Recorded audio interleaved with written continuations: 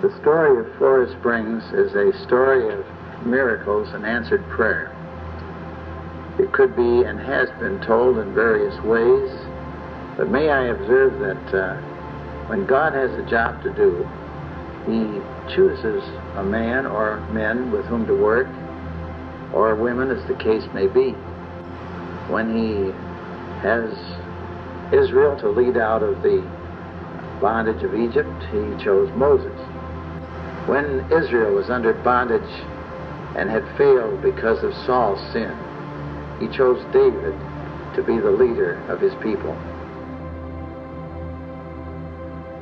And so, from time to time, God, as situations and emergencies have arisen, has always had a man ready. If Moses is to be taken to glory, Joshua is prepared to take over. And so in camping, we work through people, for people, with people.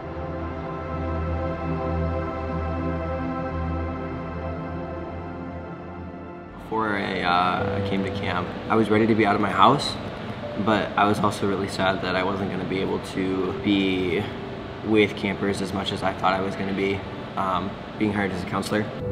So I came into the summer ready to be one of the camp nurses, and that just totally changed when COVID hit in March.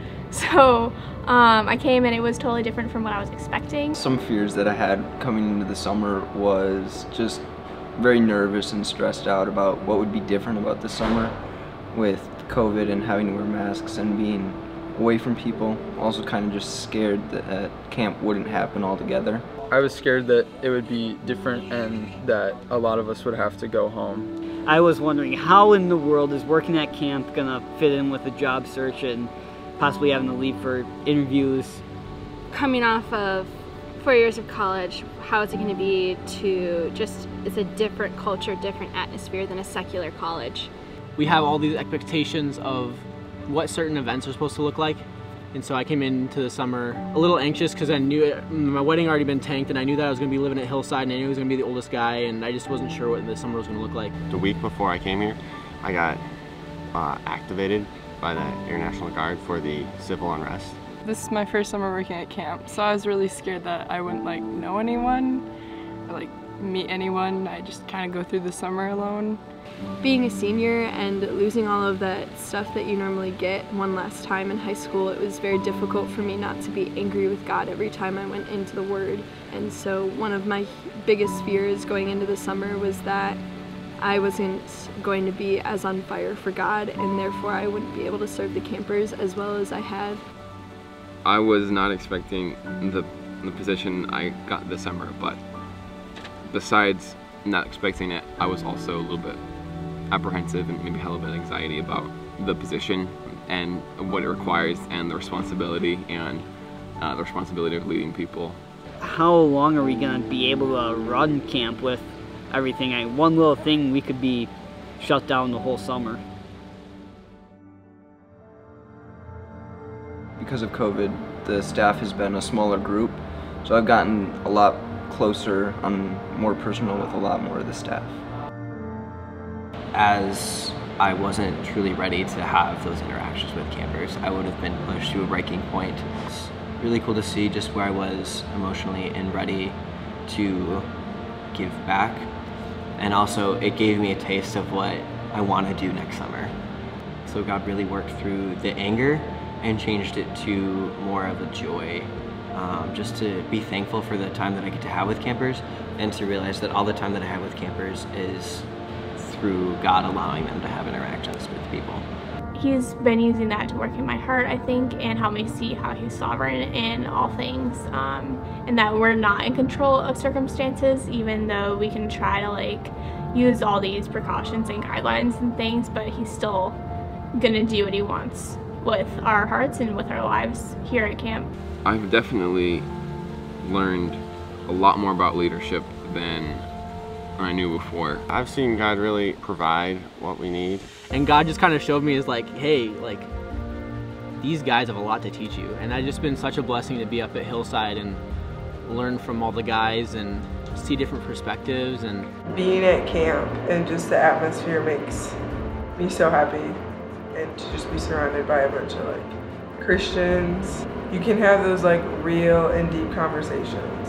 The amount of stuff that God is still doing and God is still providing for us, just in different ways, and I think it's so cool to remind us that God is over everything, and no matter what, God will provide in any way that He sees fitting. Everyone here is very loving and caring and accepting, and they all just kind of brought me in. It made me really happy and felt like I actually did belong here, and that I could see God's love through the people. Seeing the staff really bond together through this has been awesome.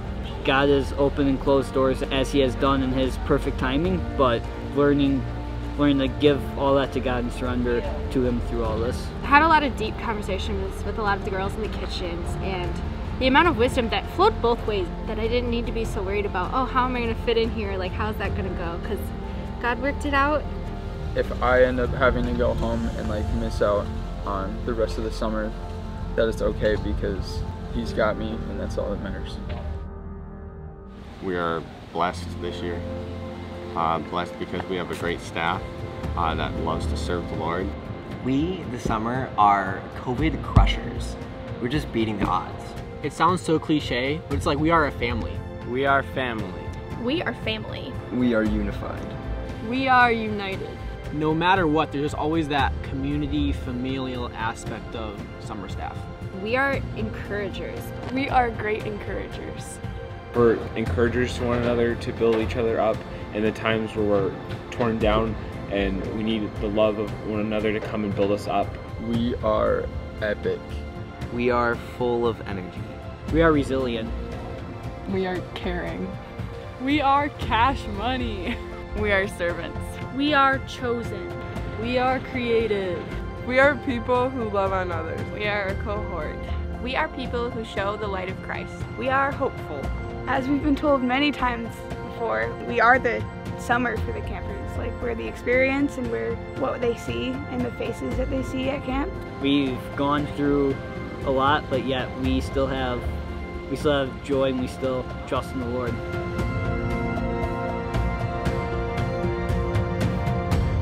I suppose all of you who came into camp staff will never forget 2 Corinthians 9:8. The ability of God to work through you no matter who you are.